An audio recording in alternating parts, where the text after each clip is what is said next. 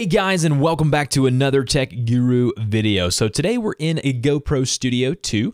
The version can be checked by just clicking on the application name, or if you're on a Windows, go to Edit and then go to Preferences. And then once you're there, you'll see it down here in the lower left-hand corner. My version is 2.5.4.514, which is, as the recording of this video, is the most recent up-to-date version. You can also set an autosave here so you do not lose your videos as you're editing them and you forget to save them. And as many videos as I do, I actually forget sometimes and lose stuff, and it makes me angry. So you can set up an autosave feature there as well. So what is GoPro Studio? So obviously, if you're watching this video, you know what it is, and you probably have a GoPro camera. I recently got one for my birthday, have been fooling around with the software as well as the hardware, and I thought I'd do a basic tutorial video on how to get started within GoPro Studio to make some really cool looking action videos.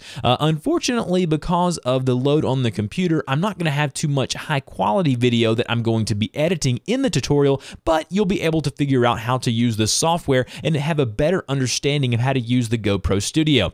So let's start from the beginning. So when you open up the GoPro Studio, you will not see any of this. You'll just see a blank tab and then a blank slate. So over here on the left-hand side, this is going to be your content curation area over here on the left. You can add media by clicking on the addition symbol here where it says media, and then it'll bring up your file system there on your computer, and then you can locate some video. I will find one somewhere here, whatever, it may be audio, maybe video, and you'll just click on that video and then go to open. And that will then import the media into this area here. Now, it's a little different than like iMovie or something like that. You actually have to convert the video to be edited within the studio. So in order to do that, we just click the video over here once we have imported it. And then once you've done that, you can go back to the original area here. It'll say step 1, view and trim, step 2, edit. But first things first, you got to click on that video, whatever your video may be. And then down here, you're going to see a blue button that says add clip to conversion list. You want to click on that button there. Now, if you see over here in my conversion list, I have one that is completely done, and then I have another one that is waiting to be done. So what I can do is go down here and hit the blue convert button, and then by doing that, it's going to progressively convert as that blue line goes through and it completes to 100%. It's going to convert my video so that I can edit it in the GoPro 2 Studio and make it friendly for me to edit in the system here. So it's almost done. It's a 4-minute clip here. And then once it's done, I'll show you how to get it into the system and then start the fun stuff, which is, of course, editing the video. So once we've done that, it is done. It'll say done over here. We'll go and we can remove clips by right-clicking, remove clip. We can even go here and get clip info. And then what we're going to do is we can clear all. But first things first, you want to proceed to the next step. So click the blue proceed to step 2. Now, once we're here, this is the edit session. This is where you're going to do all of that cool stuff and edit your video. Now, over here, you're going to still be able to see your media, but this time you're actually going to be able to click and hold and drag it to our timeline here below the video that you see here on the screen. Now, this area here that I'm pointing out on screen is called your timeline. Within the timeline, you're going to be able to do a few different things. The line here that I'm dragging and showing the video, this is actually called your playhead. This is where you're going to be seeing the video on the screen.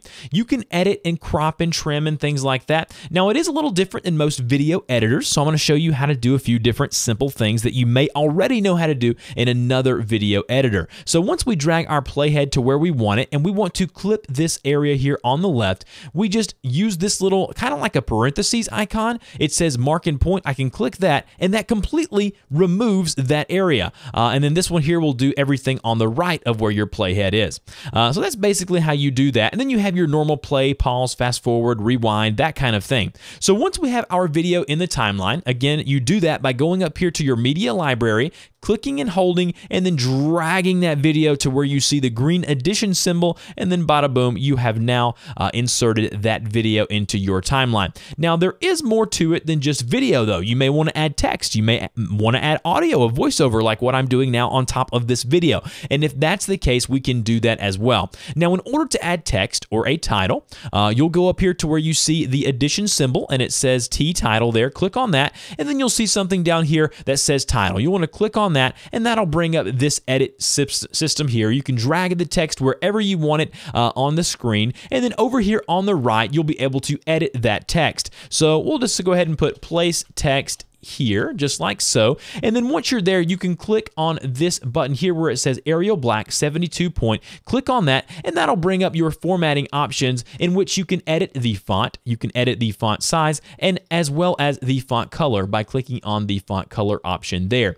So once we have our text the way that we want it, and we've selected the type of text that we want, we've edited the size of the text, we'll go ahead and close out of that. Now, dependent upon what type or format your video is in, that will also depend on how clear and crisp your text looks. So remember that when editing text on top of a video. So once we've done that, we can click and hold the text just like we did video, and then what we can do is we can add it once we see that green addition symbol. Now we can do a few different things with the text.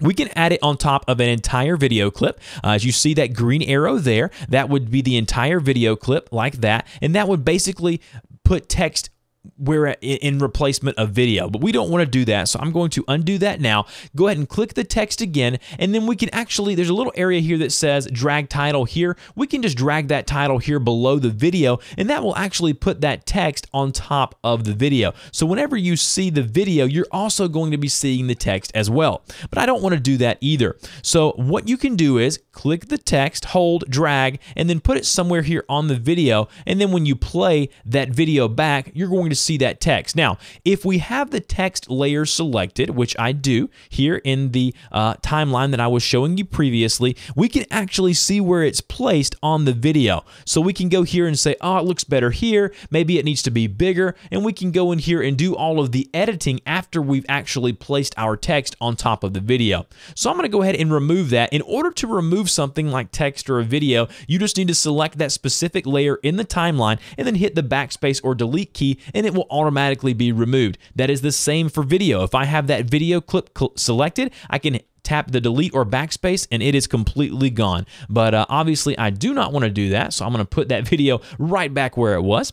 So once we have our video the way that we want it on the timeline, we can do a few different things. Now, when you get a GoPro, one of the things you're obviously going to want to do is, do that cool thing where you speed up the clip or you slow down the clip, or you may even want to take a clip and reverse it and make it go backwards just because you can. And you can do this in other video editors, obviously very simple, very easily, but here in the GoPro Studio, they also make it very easy as well. In order to do that, you'll select your clip. Over on the right here, you're going to see all of your editing options that you can do and choose when working with a video clip. Now, in order to reverse or speed up or slow down the clip, you'll select the video. Over here where you see video, hit the down arrow to expand it out so you can see all of your options. And then once you're there, you can see this little slider here. We can slow it down in percentage, and we can even speed it up in percentage. You can make it go as fast as like 6,000%, which you wouldn't be able to see it, but you could do it if you wanted to do that. So we can drag it to like 180%,